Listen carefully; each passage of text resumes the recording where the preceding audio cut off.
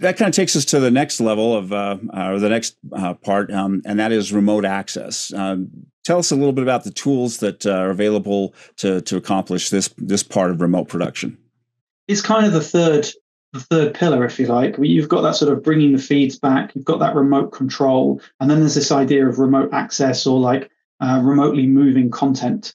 And I would say it's less about real-time video. You know, the other two are quite linked to real-time video flows, whereas this is much more about file-based, where you kind of, and it's much more popular. Like it's been done in the US for many, many years.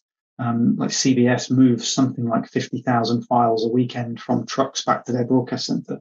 And it's more around like a lot of content gets recorded on EVS servers, you know, like at the events. That content is clipped by operators and then it's exported as an MXF or, you know, a QuickTime movie, something like that. It's exported and it gets pushed back to the broadcast center in real time. So that workflow includes some sort of file transfer accelerator, be it Spira or Signion or FileCat, something like that. And it enables those MXF files, as soon as they're clipped on the EVS, they're backed up, an MXF is made, and they're transferred back. And generally, depending on the speed of the bandwidth of the pipe that's available, depending on the bit rate of the file, you know, those choices, it's back and available in the asset management system in the broadcast center in a minute, you know, like really genuinely very quickly. You don't have to wait very long.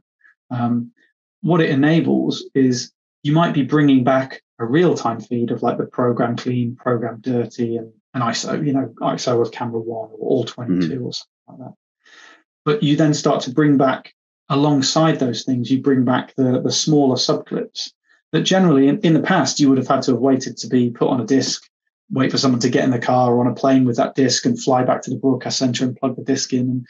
And obviously, when you start to look at these file transfer workflows, they're available instantly. You know, really, as soon as an event happens, you wait a couple of minutes. The nice thing is that it travels with all the metadata.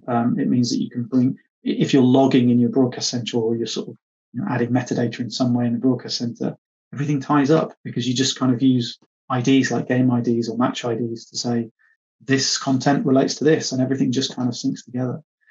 And it's mainly for sort of post-production and archive workflows, but the speed is actually quite surprising how quickly you can get stuff back from your event to your broadcast center. And it's such a widely used model now that in terms of remote production, we often overlook it because everyone does it really, and you know it's such a simple one to do.